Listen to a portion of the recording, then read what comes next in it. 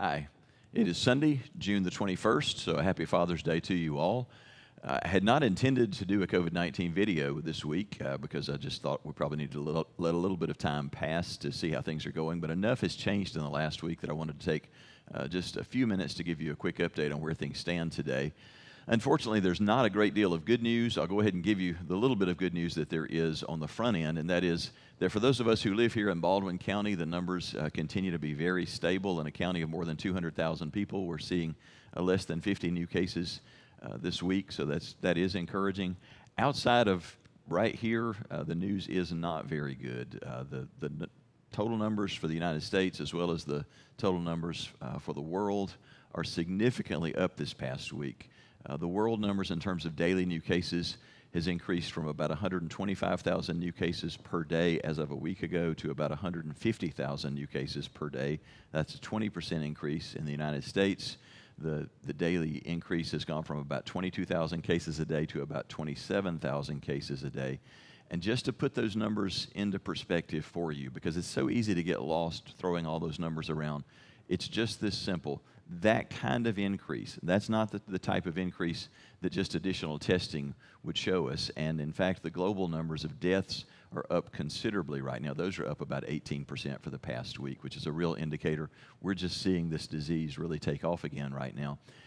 The kind of increase that we've seen over the past week is so significant that if we continued to watch that type of increase unfold for the next 3.5 weeks, the total number of cases that we've seen over the last 6 months, the total number of deaths, we're talking about 9 million cases in the world, nearly 500,000 deaths, we would double those numbers in the next 3.5 to 4 weeks if we continue to see last week's trend moving forward over the next 3.5 or 4 weeks. So all of that just means this is growing at a very significant rate. And for those of us who live in the Deep South, it is very much happening here. Most of the greatest growth in the world is happening in the Americas, both North, South, and Central America.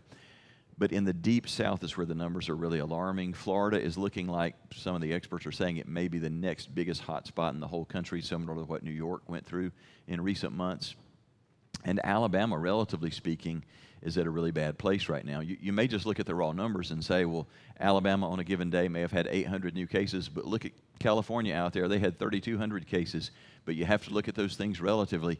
They may have had 4 times as many cases as Alabama in a given day, but they have 8 times the population, which means we're growing at twice the rate of California. So it's really the Deep South. It's Alabama, Georgia, Florida, South Carolina, Louisiana, Tennessee, in just every direction that you look, the disease is growing rapidly here in the Deep South. Heat is not holding this thing back significantly. So all of that to say this, you cannot base your behavior right now on what you see people around you doing. You cannot base it on what politicians are telling you.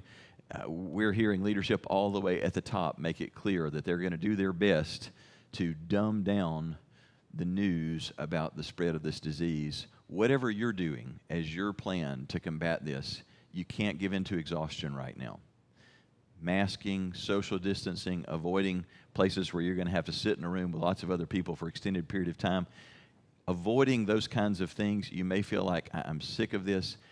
We're going to have to adopt a mindset that says, when it flares up, we really are careful to guard against these things, and adopt a mindset that says, I can do this for 6 to 9 months. We won't be doing this for 5 years, but we can get through this if we'll take a mindset that says, what could I do for 6 to 9 months to keep myself safe? If we work together, we can follow the example of so many other countries like Germany, Italy, France, South Korea, so many other places where they're getting this thing under control, but we're going to have to work together. Pray. Pray for God to break this thing. Pray like it's completely up to God, but make sure that we do our part. Don't give in to exhaustion right now.